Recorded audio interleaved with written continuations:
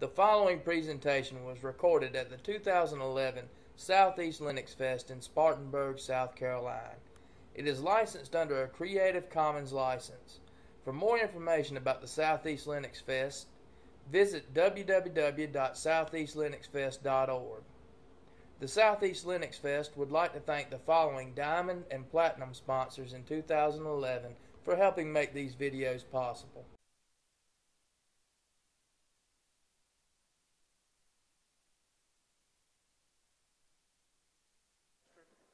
Has been since '04. He also graduated from Clemson, so he's kind of a local boy, but he's actually from Charleston. But we're here at Spartanburg, we're right in the middle, I guess. Yep. And he's working on his master's degree, and he has also worked on just about all the areas of Asterisk that you may be interested in asking questions on. So I will leave you with him. Cool. Well, thank you all very much for coming to hear about Asterisk. So like you said, my name is Russell Bryant. I'm the engineering manager at Digium, the corporate sponsor of Asterisk, for the Asterisk development that goes on there at Digium. I might just stand here. There we go. Okay, so I've been working on Asterisk for since about 2004. And in the last year, I've been doing a lot of writing about Asterisk. There's a couple of O'Reilly books, Asterisk, the Definitive Guide, and also a cookbook. And both of those are Creative Commons books that you can get online. There's another book that I wrote a chapter for called Architecture of Open Source Applications that if you're interested in getting an architectural overview of a bunch of different really interesting open source projects, I'd encourage you to check that one out. It has, I think, 25 different projects covered there. So there's, maybe it's like 10 pages on Asterisk and just a bunch of projects. It's really an interesting read. That one's also another Creative Commons book that you can read for free. So what I was going to talk about today, I'm going to talk a little bit about what's new. So what are the things we've done recently in development land? What's new in the next version of Asterisk? And also I'm going to go through a tutorial on building a custom secure conferencing server. So I'm hoping that throughout these different things, regardless of your experience level with Asterisk, whether you've just heard of it or whether you have a lot of experience using it, hopefully I have something new to tell you that perhaps you haven't seen. So that's what I'm going to cover. If you have any questions at any point, feel free to ask them in the middle. I certainly don't mind that at all, and I expect that we'll have time at the end as well. So, Asterisk 1.10, so that's going to be the next version of Asterisk. It's scheduled to be released in October of this year, so just not too far away, 4 months or whatever it is. And we plan to do the first beta release in July, which, if you look at the calendar, isn't too far away. So we're actually really close to done with developing all the features that we have planned for that one. So an overview of what's new in there. The first one there, a media handling infrastructure rewrite. One of the biggest projects actually we took on was one of these that I would call paying back a lot of technical debt. There was a significant area of our architecture that just was limiting us on how we were able to move forward, and that was a lot of how we handled media internally. And so if you think about a phone system, its primary purpose is to handle phone calls. Your handling of media is a pretty critical component. And the reality is, since Asterisk started in 1999, what media is for calls has changed quite a bit. It's not just the plain old telephone calls anymore. There's a lot more to it, higher quality audio, video, messaging, and sorts of things. So we've done a lot of architecture work. And as a result, we do support a lot more codecs than we have historically, audio codecs and so forth. We have a new conferencing application, which I'm going to spend most of the talk today talking about, showing how to use it. But Asterisk has had a conferencing application called Meet Me that's been there for many, many years, and we have a new one that blows it away in a lot of ways. T38 fax gateway support. So T38 has to do with sending faxes over the internet. People will not give up their fax machines for whatever reason. So this is sort of just the latest in that area. Another thing sort of related to media, well, I guess Asterisk has always only been able to handle calls, so a phone call with audio and so forth. In the next version, we can handle routing text messages, so IMs, through the same routing platform. through XMPP and SIP, at least to start with. We're going to have Skype in there as well. And there's a lot more smaller things. There's a file called changes that you can grab and read all about them. Like I said, I was going to spend most of the time talking about the conferencing application, which is called ConfBridge.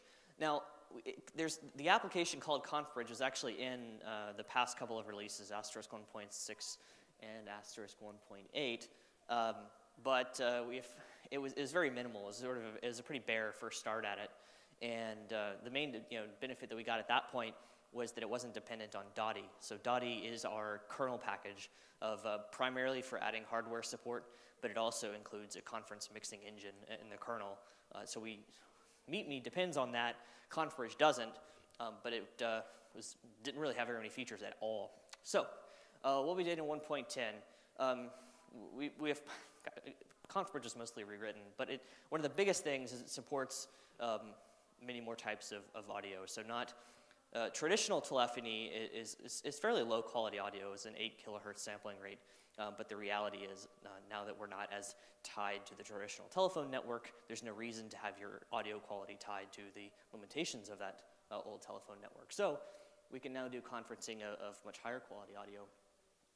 It's also much more configurable. There's a lot of cool ways that you can add features to it and configure it. And we spent a lot of time on performance of this one. And some comparisons against MeetMe, it was triple the performance on a pretty weak, it was like some single core Celeron box or something we were doing this testing on. But based on the way ConfBridge is designed, it would actually be a much higher impact if we were to redo that testing on a multi-CPU or well, at least a multi-core machine, since it does a better job of allowing things to be parallelized. So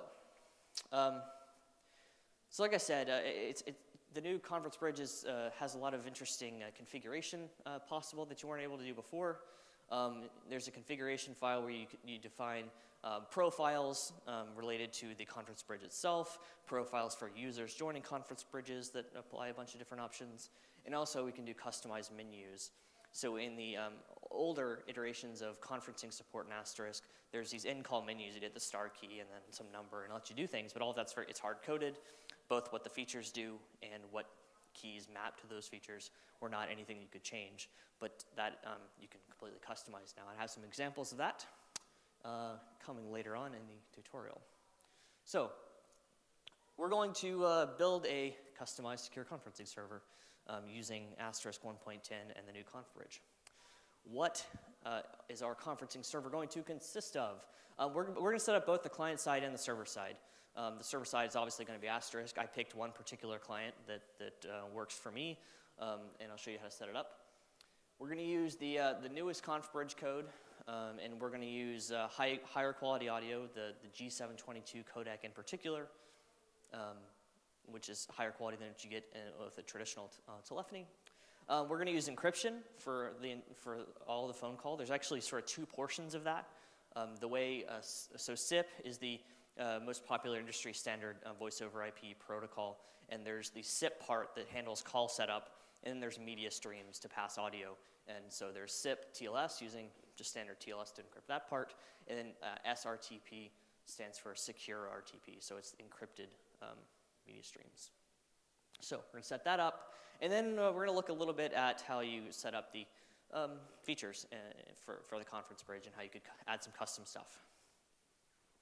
So step one, you got to install Asterisk. At this point, since we're using Asterisk 1.10 and we haven't even released the first beta, you got to grab it out of subversion if you were to do it today. So I went through this whole thing in this last week, and so you got to check it out of subversion. You got to build it. There's some notable dependencies that are important. OpenSSL, I mean that's going to be on virtually every system. You probably already have that. LibSRTP is not something you likely have, so you have to make sure you install that. There's a sort of a build configuration utility included with Asterisk called menu select. Run that, make sure that the secure RTP module will be built because that will be required, and then install it. So there's a really good tutorial for setting up encrypted phone calls on our wiki. So my tutorial covers a lot of the same things, but if you want a more detailed look, I just want to point to that. Malcolm Davenport wrote that one, so give him some props there. So we're going to, so now we've installed Asterisk, we need to configure encrypted SIP, so SIP TLS, the encrypted call setup. In my example here, I used if you have experience managing a certificate authority and creating certificates, then you do it however you want. If you want to just get it going, we have a script included with Asterisk that'll help you out. I go, these commands are going into the Asterisk directory. I'm running the command that's going to both generate a certificate authority and create one certificate. And you dump us some files there. But I wouldn't recommend going this route except for sort of your own prototyping purposes, do the real deal if you're setting up a production system. We have to enable TLS in the SIP configuration of Asterisk. So in Asterisk, all the configuration lives in the etc Asterisk directory. There's a file called sip.conf, which is all of your configuration related to SIP. Going to enable TLS.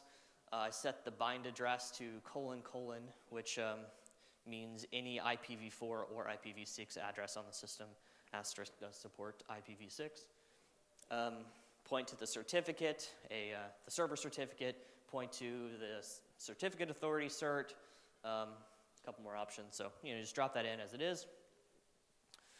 We need to add an account. So if this is a fresh installation, you have to add an account for a SIP phone, for a phone to be able to call in. So you'd have to add one of these per client that you were setting up.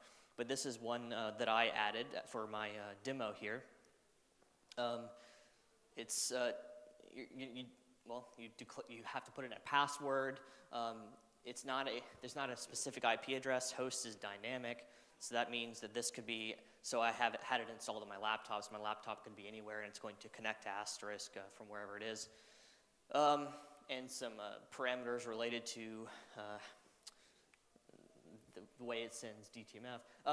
Another, I guess, the most important things here are these three down here. So allow G722. I'm saying that I want for this account to use that audio codec. That's the high quality or higher quality audio. Yes, question? Is that a variable bitrate codec?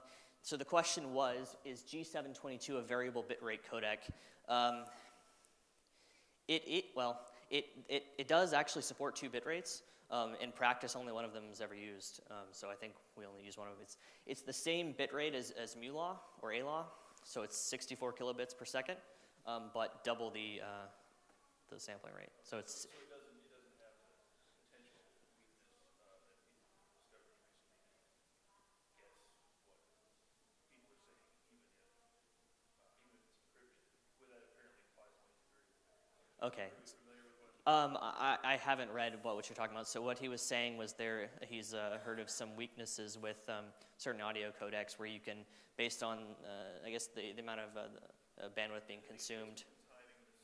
Sure. So G722 is a constant bitrate codec. It's a 64 kilobit stream constantly, so that doesn't apply. Transport equals TLS. We're specifically saying that we only want this client to connect over an encrypted signaling method. Encryption equals yes seems sort of redundant, but what actually that's for is the media streams part. So we're saying the signaling must be encrypted, the media must be encrypted. Setting up a SIP client. So to the client side, we were looking at the server side, now we're going to set up a client. The one I played with, and I use this one quite a lot because I like it, it's called Blink. It's open source. You can find it at icanblink.com. It supports Linux, Mac, and Windows. I think it's awesome. So, and it does support SIP, TLS, and SRTP, and supports a lot of cool stuff. So it's my soft phone of choice these days, but there are plenty of others out there. So you got to add an account. Adding an account in a soft phone, in some of them, the configuration is quite complex. In this one, it's as simple as it can get. You add a SIP address. So in this case, I have russellconfbridgedemo@russellbryant.net, and then a password, and that's it for the base configuration. There's a couple more things we have to set for encryption purposes. So we have to. This is a little bit of a hack, but when I was first setting this up, I didn't have the appropriate records in DNS. So when my account is Russell at russellbryant.net, it has to know what server to go to when it's sending a phone call to the domain russellbryant.net. It finds that information in DNS using an SRV record, and I have those there, but I put them in DNS at the same time I was setting this up. So I have to set this option here. So I had to explicitly say when calling russellbryant.net, you connect to the server pbx.russellbryant.net on a particular port, and then there's also a parameter saying use the transport TLS because there's multiple transports that could be used. So set an option here, getting it to sort of hard coding the fact that it's going to talk to this particular server using this particular transport. One more thing, go to the RTP area of settings and enabled SRTP encryption. That's disabled by default, set it to mandatory. So, no, SRTP does not, so the way it works is it uses certificates to set up a TLS session for the SIP signaling, so the call setup part. And the key negotiation for the media stream is done in the signaling stream. So as it negotiates the call, it's also doing key exchange inside of those messages. So that's all automatic, yeah. And the idea is since the SIP messages are encrypted, it just does some key exchange there. Yeah. So there's no configuration, there's no keys. The only configuration is on this side, you have to say use it. And on the asterisk side, you say use it, the encryption equals yes part. So we have to make sure that our client has connected. So to back up, we installed Asterisk, we configured, we added the SIP account, we enabled SIP TLS. I created my Blink account in the Blink soft phone, and I'm going to just go to the Asterisk command line interface and verify it connected. When I run this command, SIP show peer, it'll spit out a bunch of stuff. The most important one is this one to look at, and it tells you the IP address and port number that the SIP client has connected from. So if it has not connected to Asterisk, that would be blank, or it would say unknown or something. It wouldn't say an IP address. And it also knows what client particular application connected, so put that there too. It knows it was blank that is connected. So that showed that the client was successfully configured and has connected to Asterisk. So now we've got to create some things in Asterisk for the client to send some calls to. So this is the first thing that I created here. This screen's kind of small, so I apologize if you can't read it. But this is a Asterisk dial plan. This is where you create, it's sort of where you script handling of a phone call. So there's 4 things that happen here. There's an answer, there's a couple of no-ops, which don't actually do anything, and then echo, which means it's going to repeat back all the audio I send to Asterisk back. But these couple of no-ops, there's some logic going on here to print out from the Asterisk console whether the call that has come in is secure or not. So the secure signaling and secure media. And you have to tell it to reload the routing configuration, and I'm going to make a call to Asterisk. So when you make a call in, this is some stuff, some verbose stuff being printed out on the console to show you that the call is hitting the stuff we just added to our dial plan. It's answering. It's showing it runs this no-op application, which doesn't do anything except for it allows us to get some stuff printed out. So the logic determined that the secure signaling evaluated to yes, secure media evaluated to yes, and then it echoes. So you can talk to yourself. But it's always a good first test to do, an echo test. So, all right, so we got Asterisk installed. We've got a client installed that can successfully make encrypted phone calls to Asterisk. So now we have to do the conferencing part. So we jump over to the confbridge configuration file called confbridge.conf. I mentioned before, the way you configure confbridge, you create profiles in there. So the first thing we have to create is a bridge profile. And I called it creatively my bridge. And the only option I set is record conference equals yes. So anytime people call into this conference to talk to each other, it automatically gets recorded. We have to create user profiles. I created two user profiles here. There's a base user, and then the second one here is an administrator called admin user. And this means it inherits from base user and just adds an additional option, admin equals yes. So I set a number of options here for this in this user profile. The first one, music on hold when empty. So if you're the only person in the conference, you get to hear music. Announce user count. As people join, it's going to tell you there are now 3 people in the conference. Announce only user. It tells you explicitly when you join you're the only person. It's just a different prompt it plays. DSP drop silence is part of the performance work that we've done. It's one of the optimizations done. It's detecting when, if a particular caller is not talking, then there's no value in processing its media and mixing it into the conference. So it's waiting for someone to start talking before it starts mixing that audio in. So that is a big performance bump. I think it's on by default. I don't know why you'd ever turn it off unless you had too many callers that spoke really quietly or something. But you can turn it off. But talk detection events, as a part of the optimization, you can also get notified via a management interface that when different people start talking, which is good if you're building an application perhaps outside of Asterisk to manage conferences. Denoise, and that does automatic noise cancellation. Okay. Another configuration bit. So I mentioned before in MeetMe, you configure, in MeetMe you can't configure the menus. So when you're on a conference call, when you press keys and do features, that's all hard-coded and built in.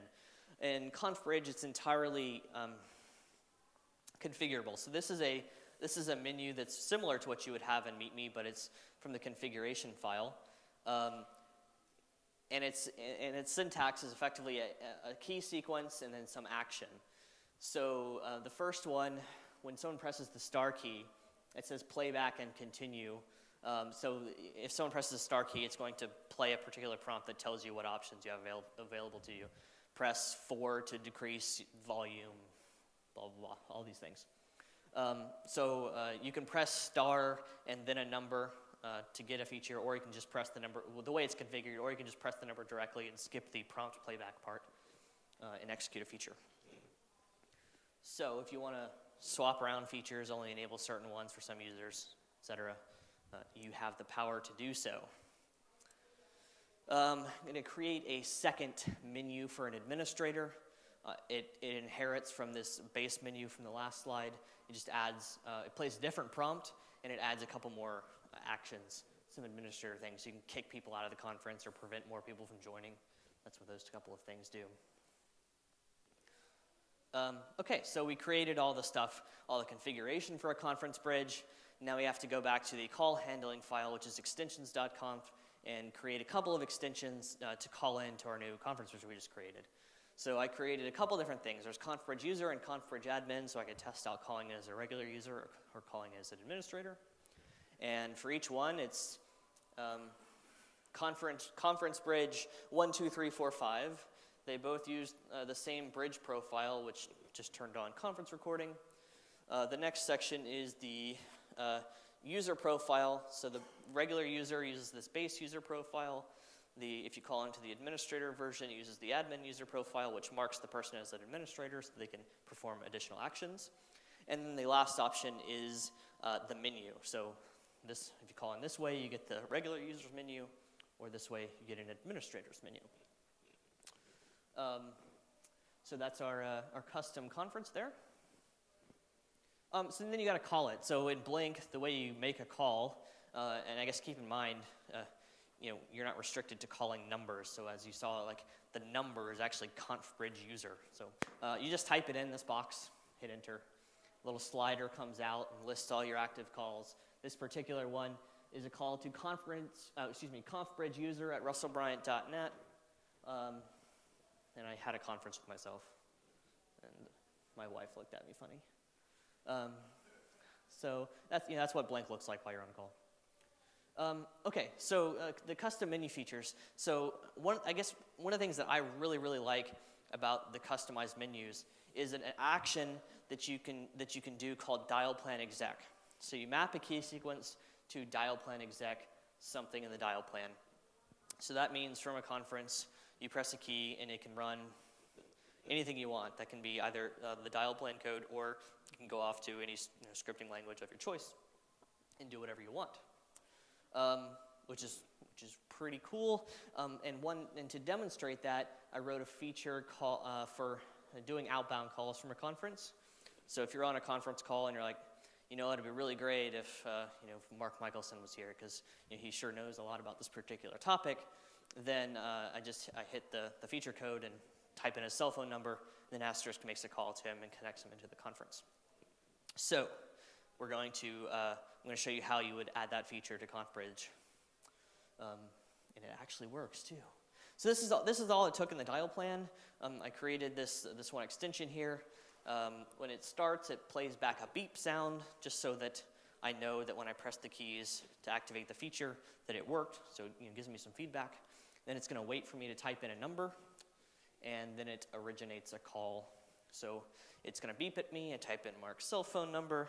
I hit pound to tell it I'm done, and then it goes off. It makes a phone call and connects it to the ConfBridge demo extension.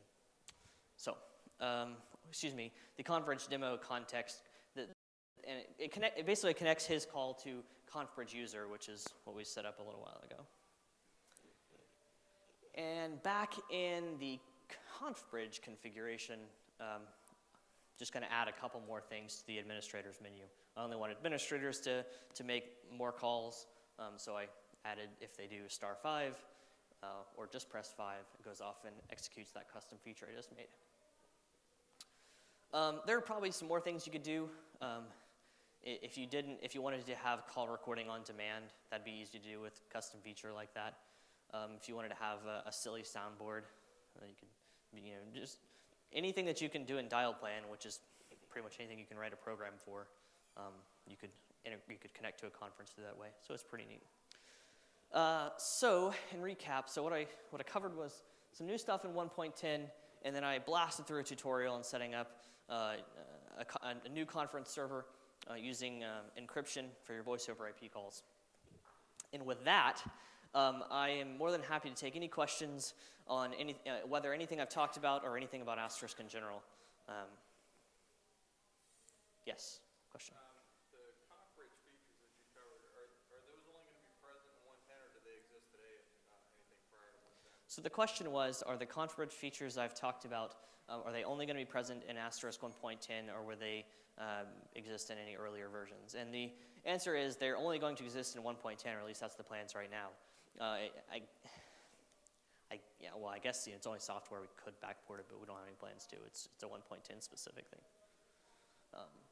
And parts of that are dependent upon a lot of our media architecture improvements that we've done in 1.10 as well. So it'd actually be fairly difficult to backport. Question in the red there. Is the recording of the conference as a whole, or can you tell where each input is coming from? So the question was, for the conference recording feature, is it just one recording for the conference as a whole, or is there some additional information you can know about who was who was what? So the built-in recording is the conference of a whole, and you don't have any information beyond. It's just like a WAV file on disk, right? If you wanted to have separate recordings of each participants and associate them together, you can do that. It wouldn't be using the built-in feature. You would enable recording on each caller individually instead of the conference bridge itself, and you would get recordings for each person, and you can even have it. Yeah, so you can do that. It would just be a more complex configuration, but all the tools to make that happen are there. That sort of answers the question. I don't know. The question was, does the conference work for video calls? No, it doesn't. Yeah. I could go on a spiel, but yeah, we're going to do that. We really want to. We just haven't done it yet, so it doesn't exist yet. I guess but I will say that better video, so you can make video calls with Asterisk, but it's like point to point, right? So But getting further than that, one of the prerequisites was, man, the way we handle it, media and Asterisk is very audio. It's very audio specific in a lot of areas. The video edition was a bit of a hack. We just got to go redo all of that, and we've done that now. So we've done a lot of the prerequisites to now we can finally go back and make video support much better. And that's probably that's going to be on our list for the next go around. So we can add. We've done all the prerequisites. Now we can add video transcoding support. So that's been a problem with video, is because different people with different types of video clients using different video codecs. If they don't negotiate, if they're not using the same thing, then it just doesn't work. But now that we've done a lot of the infrastructure work, we can add video transcoding support fairly easily. At least from a software perspective, how many video transcoding sessions you can actually handle in your box is a whole other problem. But we can add video transcoding, which is actually and that's required to do video conferencing, because typically what people expect is you need to be able to do, when multiple people call in, you stitch them together, right? So you have you see the 4 people in there.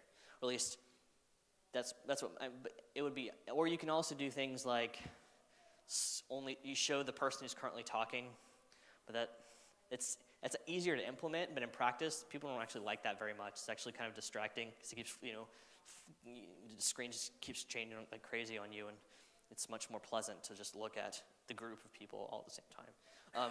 But to do that, we have to have the ability to manipulate video streams, which we just were pretty far away from in the past. But we're much closer now. So back to the question, no, we cannot do video conferencing yet. Luckily, we've done lots of infrastructure work to make it so that we're much closer to being able to add it.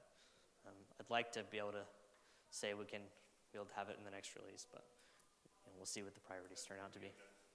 Yeah, it's certainly, we'll see. Maybe that can be what I talk about next year, but we don't have it yet. All right, any other questions about anything about Asterisk? Or not about Asterisk, I guess. About dinner or Cool. Well, okay, question. Slides available. I think Jeremy, who's the speaker coordinator for Self, said he's going to be collecting all the slides, and I assume posting them somewhere. So I certainly will be giving him these. Also, feel free to email me if for some reason you can't find them. I don't mind sharing. I can put them up on the interwebs somewhere. But I don't have them posted anywhere just yet.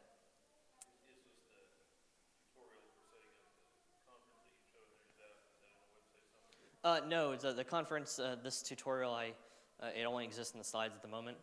It'd probably be a good thing to put on our wiki. I just haven't done it. But so right now it's just in the slides. Please do. Oh, cool. I'm glad you found it useful. Well, thank you all very much for coming. I appreciate your attention and interest. Oh, I got another question. One more. Yeah, I mean, just, we were talking a lot about, I don't know, cloud crap, right? Yeah. So, cloud crap. Is it for you to not just put slides up, but, I don't know, AWS images and stuff where you can fire up an actual asterisk? Oh, okay. So the question was, the cloud is all the rage, so, how about a pre-built image with all this stuff set up? Yeah, I guess it's technically possible. I can certainly provide the configuration files that would get you a long way there. I don't know if I can commit to having the time to put together an image, and I don't know where I'd host it anyway.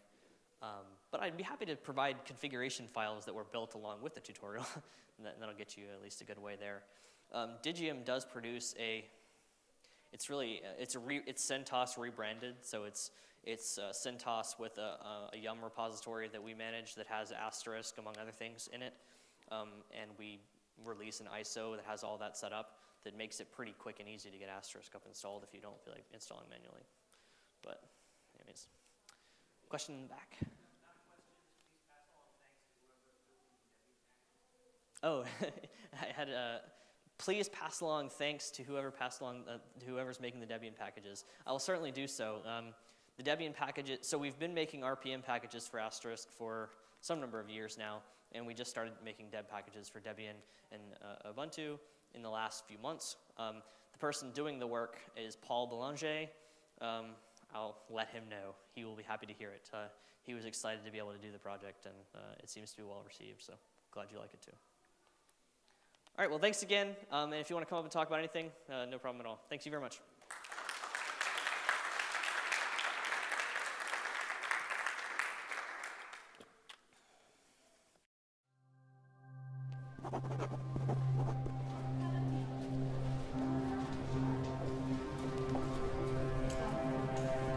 What about this? I can help with that. We have the same problem. What would happen if we did this? You gave me a good idea. Problem. How do you do that? It's like this. I disagree. Who would have thought of that? Let's put the word out.